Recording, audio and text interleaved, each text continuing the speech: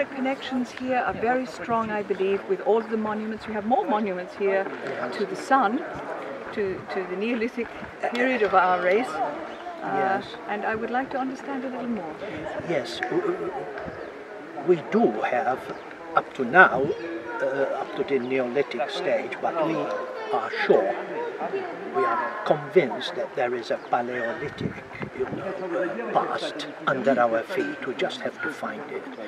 What you are saying is very true, because of this need for the Europeans to find themselves again, a spiritual need. We've had a Semitic influence for 2,000 years, a religion which is not even European, but imposed on us. Say for what might be described as the Buddhist influence in Christianity, as per Christian Lindner, the philologist, as I was mentioning. As I commented, there's two elements of our religion, you see, and there's a part of it which is alien, that must be gradually discarded. So Malta, in our view, Imperium Europa, will be in the future the ideal spiritual focal point of a unified European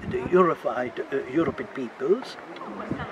And in this regard, we are at the moment preparing a film that Malta has this genetic diary of the white race, you see, of the European race, and we're doing a film, Atlantis, Malta-Atlantis, because we have as much right, Malta, to state that Atlantis was Malta. If the Bahamas and whatnot can claim they are Atlantis, I mean,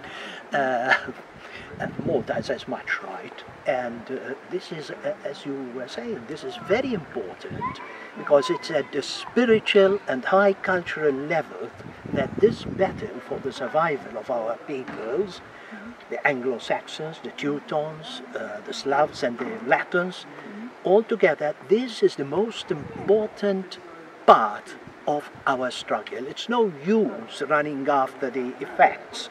It's the primal cause of our decline that must be found. And this decline, it is obvious to people whom you mentioned today, is in the last 2,000 years, and it's at the spiritual level that this decline started and seeped down, and now today we are at this suicidal urge. Never in the history of mankind has there been a race actively seeking its suicide, you see. So Malta could be the regenerative spark for a revival, a restoration, an instauration of all Europeans.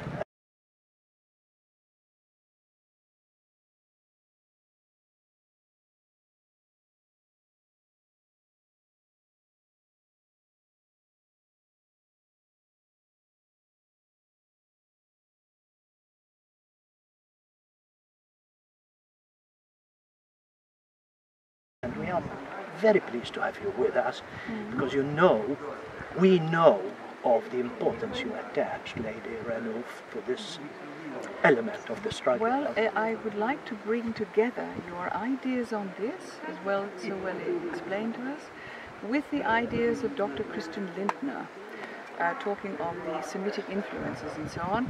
He, as a philologist of ancient studies, has actually exposed that the four Gospels, the four Christian Gospels, the blueprint for them was the Lotus Sutras of the Buddhists. And I have long thought that the better part of Christianity is its Buddhism.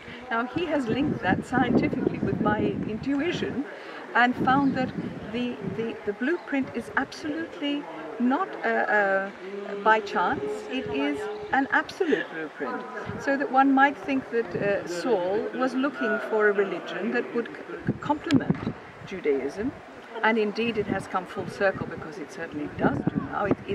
Christianity is now in the service of Judaism, and therefore, of course, we do seek something that tells us more about what our own roots are, as opposed to alien roots. And I believe that this understanding of our ancient worship of the sun, he says in the Gematria understanding that began with the Greeks, that Zeus and all of the studies that they had, the scientific wisdom of our Greek tradition, was copied by the Hebrews in the Gematria of talking about their people, like Moses, these figures, were used for a Gematria technique. But really, we are actually, even in that tradition, worshipping the sun in the Christian tradition. So that there's no need for the dismantling of the Christian churches throughout our European cities and our culture. You simply have to reorient what the Gematria really meant. And it all points to his discoveries on his website, jesusisbuddha.com. And I think there is some link that we can have here that will cause us to see our roots and our real feeling for metaphysical ideas in our own terms, as opposed to the imposed ones from this Akhenaten idea of the monotheism, which was clearly adopted by the Hebrews to apply to a race, a tribe. Of course, you're going to get a tribe highly motivated as they are, and in agreement, if you give all of the members the idea that they are chosen. Yes. Rather than the Akhenaten idea that only he was chosen. So his monotheism didn't get very far, but the monotheism of the Hebrews, their game plan has gone very far, because it has appealed to our to a highly motivating idea based on greed and vanity. Now, the Greeks were not based on greed and vanity, and our traditions are Greek, and I think we need to return to them. Correct. I think the Iranians, in their way, who carried on the Greek tradition when we went into the Dark Ages, they are scientifically strong because they continued our Greek tradition. That is what we share with them. And I would really like for us to get much more information about these ancient traditions that are belonging to us. And I think your work is key, and I think Dr. Christian Lindner's is also key.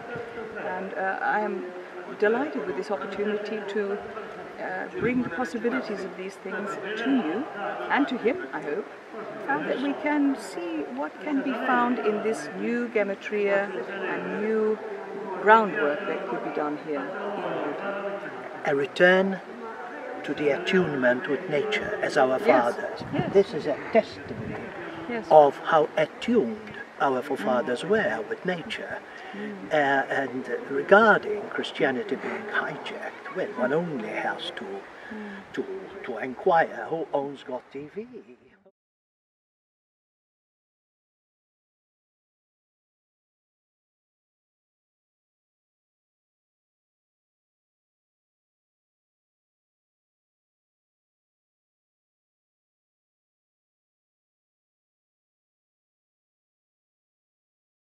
Those millions being duped, and we can see how, following the Judaic principle, our world is being destroyed because we do not respect nature, which our forefathers in their own good instinct did. And we need to return to the instinct of our roots. We are fighting this fight. We're talking about the spiritual, high cultural level. Obviously, it runs in tandem with the political fight, because only a win, a victory in the political field will give that shell of protection to all this we are talking about. We of Imperium Europa are in the political fight here because we are convinced that Malta, which was forgotten by the international enemy, you see, the predators, the international manipulators, Malta was forgotten. They thought it was unimportant, made a very big mistake, because we are convinced that Malta can be that spark that will set Europe ablaze. That spark which will regenerate. I look forward to interacting with serious people like you are, who are in this battle of survival, because ultimately this is what it is all about. Thank you, Lady Renouf. What a pleasure. And also let us not forget on this day, when we're speaking of such matters of politics and art, that we can do no better than to remember what Wagner said at the time when Germany was being united. He said we need to be emancipated already from Judaic influence in 1870. And he said that if we had art, meaning culture and understanding of our roots, we would not need politics. How wonderful. So I look forward to the time when we have our roots and our culture and a leader that protects us from our predator. We will. Our time has come. We are living in Krita Yuga. The Dark Age ended. And on December 2002 here, we met at a sacred site, not this one, unknown by the authorities here, and we launched Imperium Europa. And this is the start of our comeback. European Antioch.